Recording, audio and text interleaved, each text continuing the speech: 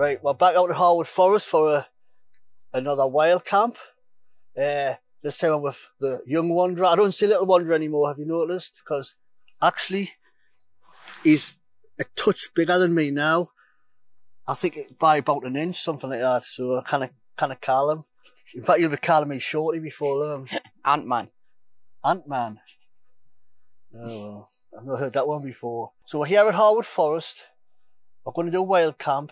I haven't brought a trail camera because, to be honest with you, it never picks out up really interesting, not in the forest anyway. I've brought another tarp to put over the shelter because that one leaks. It's just got one or two holes in it. It's a few year old now. I'm in two minds what to do. I've got me roll mat in ground sheet and I may just lie in there on the bottom. There's not many bugs.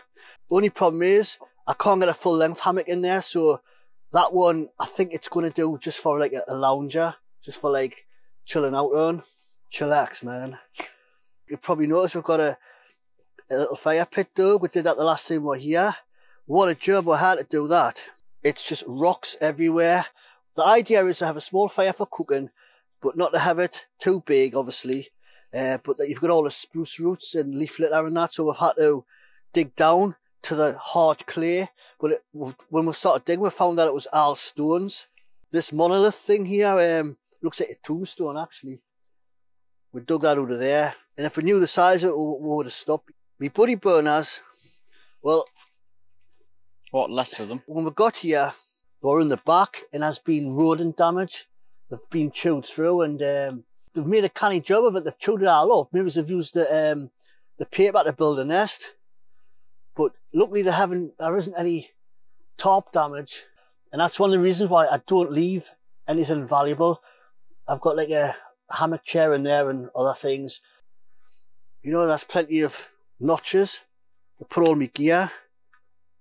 And like I say, I'm going to either lie in the bivvy, which I think I will do because it's going to be more comfortable. That hammock is a little bit too short for me. I've got it hanging off the tree there. On the cheap webbing that comes with a hammock. Christopher got a hammock for Christmas. And that cheap webbing, it's no good, so I've wrapped that round there a few times and used like a timber hitch. Just wrapped it round the cordage a few times. Right, I'll give you a look at Christopher's setup. He's another 10 foot by 10 foot DD tarp, and he's in the 10th wonder hammock, which is absolutely got lots of bags of room in there.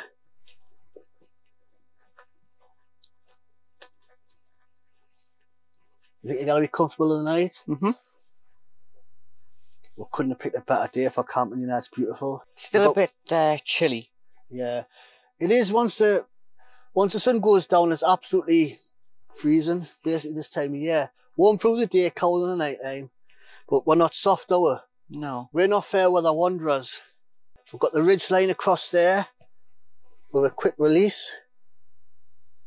I'm not going to pull it because it'll come out. And got a Prozac knot and use them little carabiners just to tension it up. In fact, on a day like this, if you know it's not going to rain, you can still leave the ridge line up and just unhook the tarp. Not proper climbing rings, In fact, I can't remember where I got them from, but you know, they're ideal for the two rings, ideal for getting the right adjustments. We've got his tarp in the diamond configuration. Because there's no like strong winds and driving rain, it's not gonna get wet. There's going to be no wind blowing in from the sides, basically. So that's quite adequate. Are you loving it then? Yeah. Mm-hmm. We're going to have a little bit of a barbecue tonight. Not fancy, because we have got all that food, just to try out the fire pit. We brought a few extra things here just to try out. We made this stove out of a beer keg. I actually bought it for the keg. I wasn't bothered with the real ale, but I drank it obviously, you know what I mean? But I was more interested using this, you know what I mean, rather than just getting drunk. Obviously put some stones in there to build it up, and have the buddy burner just underneath there. Right, I'm going to stop filming and get back to you if something really interesting happens, which it normally does in Harwood Forest. Get out and do a bit of wild camping. You know it makes sense, you know it makes sense. Just a shame you didn't make sense. What? Just a shame you didn't make sense. And we're just having a quick snack at the minute. We've got all that wood for later. We need to collect a bit more actually, the bigger stuff. But we've got the kindling, bigger bits of wood, and then we need some fuel, some logs to put on this. But we're not going to light it until later and have a little bit of a barbecue. But we're just having a snack at the minute. These things, snack shots. I've mixed the broccoli and pasta in with the snack shot because I put far too much water in. So I thought I'll just double up. Then it's like a proper meal because I just snacks basically and they're not really filling. But that looks really cheesy. A bit like Christopher's crack. Get out and do a bit of wild camping. You know, it makes sense. That's gone out now. So just chilling out at the minute, eating my food. Waiting for it to get dark and spooky things to happen. If there is anything going to happen. There wasn't any tree breaks or anything like that. There wasn't anything new or anything different when we got here. I've put the new tarp over the old tarp. So it's like double the protection in the old basher there. You know, that's bomb-proof, that thing. But this tarp, I got it from Yorkshire Trading, $4.99. I think it's like an 8 foot by 10 foot. Happy days. It's a bit on the thin side, but obviously that's double the protection. Just that camo tarp, it was just leaking in just a couple of little places. It meant I had to be in a bivvy all the time. So this way, I've got more options. I can just lie in this hammock, this pink hammock. I love the colour. Blends in well with the woodland green, doesn't it, Christopher? Mm-hmm. I'm just going to lie down there somewhere. If this is too uncomfortable, I actually think this is going to be more of a lounger. Well, Dad, as you've said to me last time we're here, last time we're camping, you've got to stay in touch with your feminine side. Well, that's what I tried to do, Christopher. I've tried to teach you the same like Femininity. The same mindset, the same values in life, being in touch with your feminine side, and that it's okay to wear pink and have pink things and have a girlfriend called Brian. So this is it. This is about as good as it gets for us. That wind's getting up. And I'm swinging on my hammock. I haven't eaten my bait yet. I'm starting to get a bit hungry and I've started filming. But look at this, guys. This is what it's all about. Just waffling and chilling out in the spooky forest of doom. Try not to get freaked out tonight, but you know, if there's anything dodgy in this place that would do a harm, it would have done it by now. But I think that's definitely a paranormal phenomenon here. Phenomena. Well, I've made me weapon. I've took the bark off and filed it down. Right. Christopher's got his protection for the night. He's got a club. Actually, that'll do as a good tree knocker. Well, Christopher's he's not happy with the view, or the lack of the view, because the flaps on his top was just a little bit too low, which actually means you're not going to see much. So he's basically raised it with that, don't know what you call it. He's used his brains for once, haven't you? Whatever. Yeah, you've raised the guy line so you can like look down there in case there's anything creepy goes on through the night. So you're comfortable in that, are you? Mm-hmm. It looks quite nice. It matches your coat, doesn't it? Camo. Yeah. But what he hasn't done is put that slippery half hitch in. Yeah, it must have come out. Everything's more or less set up. Quick look around. That's for cooking area there. Got a little pad just for kneeling on. Save me feet, save me knees. I'm getting old. Worn. Getting worn in my old age.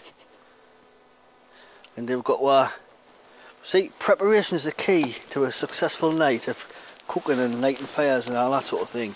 Christopher's got his chair sorted. He nicked it off me. Got his action camera. He's got a high five stuck in the cup holder. Never mind.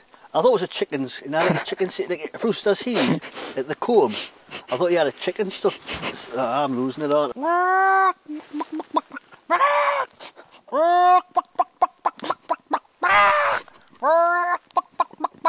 Can you see the rooster?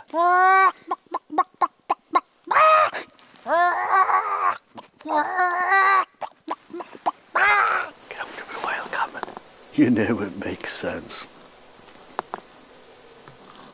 We're going to get the fire going now because it is getting chilly and it'll take some time for the wood to burn down and get a nice bit of coals and then we can start cooking.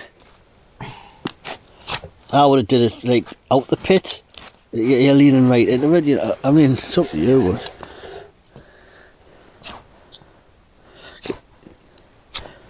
I'm just going to do it with a lighter because... Do you want me to show you how to do it?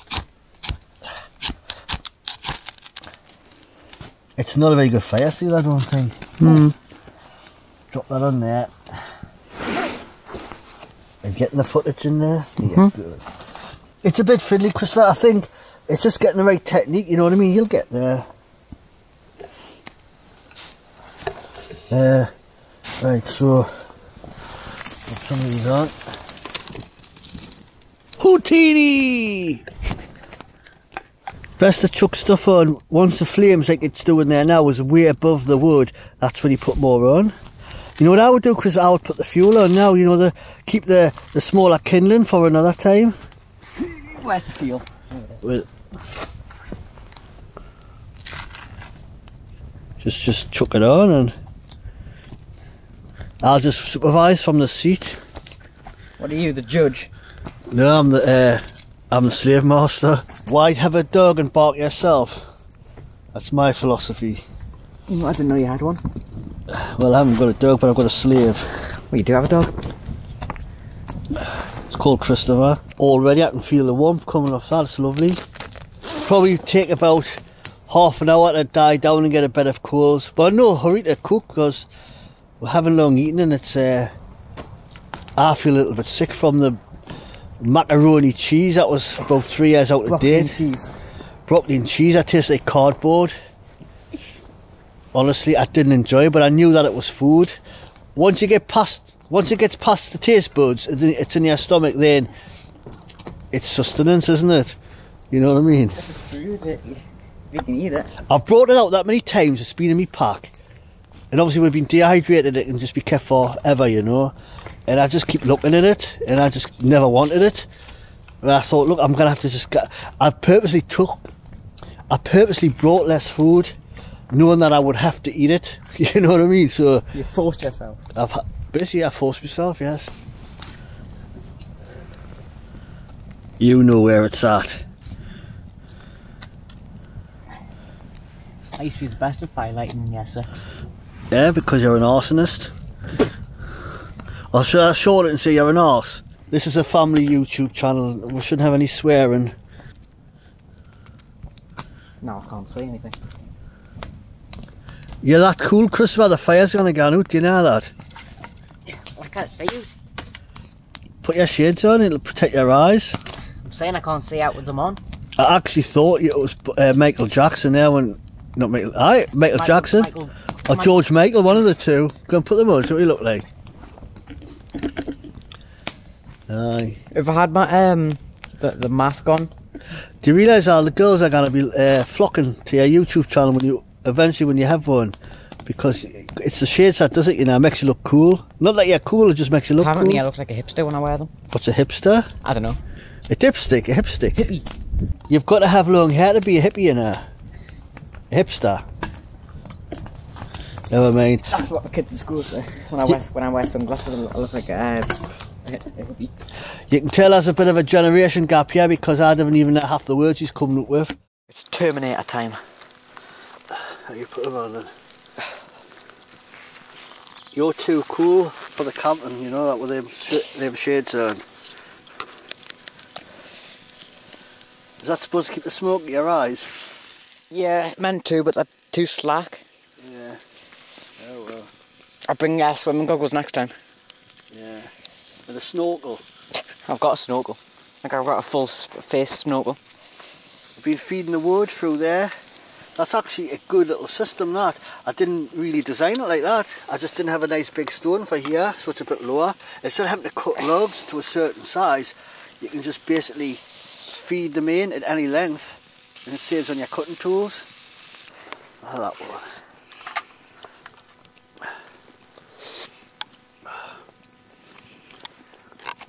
I've missed meatballs so much.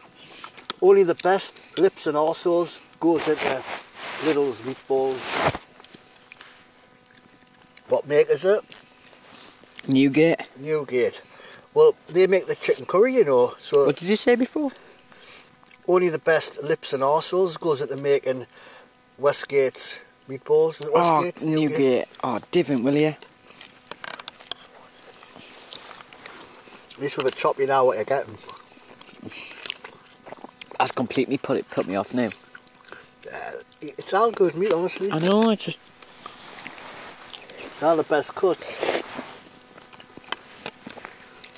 In fact, them chops are like, if they'd been in any longer, they would have been over. So they're spot on them. Thank you. I'm glad my cooking is up to your standards. Well, it's not. Why don't you bring us a steak next time? Give this bad boy a try. I've never had it before. Heinz Creations Spanish beans with smoky pepper and onion. I think it's more of a vegetarian type meal, but I think you've got to add a bit of meat in to make it worth your while.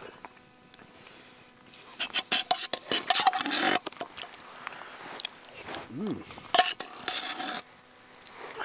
know well you can see that. That's, you know what it is? They're quite expensive, these. I can't remember the price. I think about £2. That's just beans and a bit of spices in, especially tomato sauce. Nice, so I'm not going to grumble. Any good? Spicy. You know what they taste like? I can't remember. Beans. You know pepperoni pizzas? The topping, you mean? No, the tomato paste. The puree. Yeah, it tastes like that. It's got a tomato like puree like taste, but no, that's better than pasta and broccoli.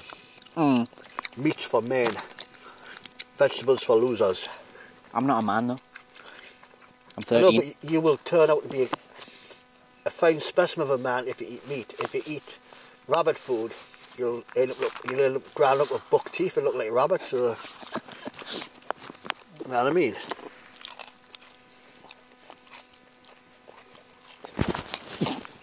What could be more interesting and better than a barbecue in the woods?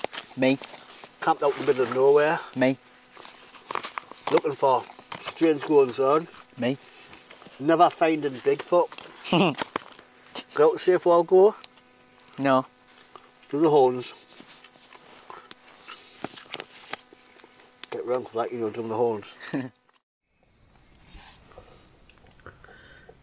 Well, that's the field recorder. Switched on and set away. Right, we're going to do some wood knocks. It never works, we're never here now. We'll do it anyway, just for something to do. Click at a time.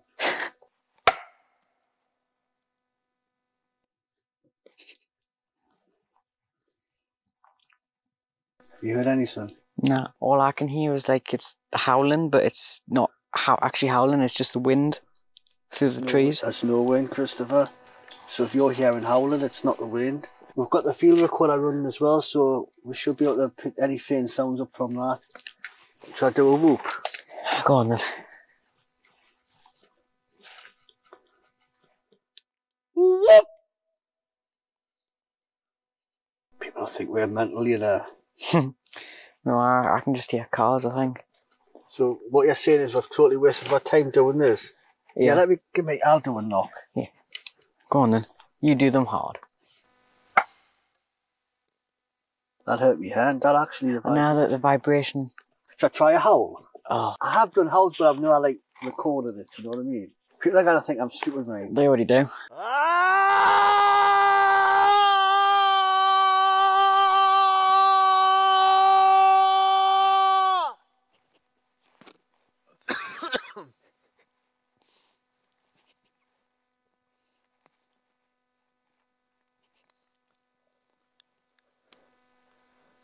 That hurt my throat, that, you know. I think I need to call the men in the white coats to come out, examine you.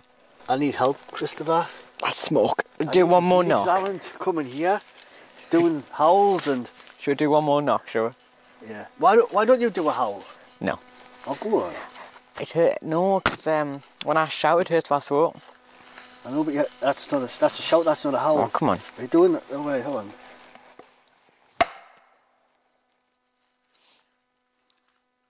hear something, but I think it's an owl. I'm going to switch the cameras off now, and I'm just going to sit and listen for anything unusual. The audio recorder's running, it'll run all night. We could just sit around the campfire and tell stories, couldn't we? Yeah. Manly stories. Try not to be too frightened. So have you got out to see a young Skywalker? Nope. That's what I get off here in the morning, though, when I say good morning. I go, no. You heard the birds? That's a blackbird. I could hear it calling its mate before.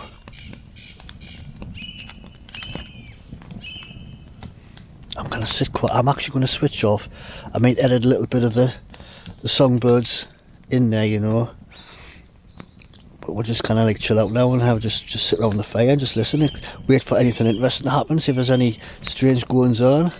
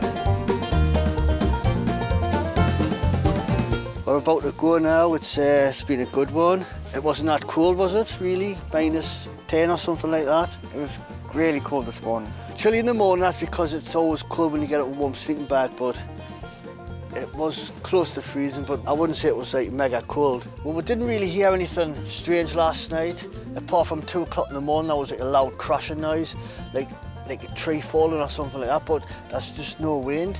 It was eerily quiet for most of the night. I've tidied the place up, everything's put away, nice and neat. Christopher's camp's down. Fire pit's looking tidy, and I think Christopher wants to get away because I think he wants a bacon sarnie when he gets in. I was at a chocolate, hot chocolate. And egg sarnie. He misses his mum's cooking, what can I say?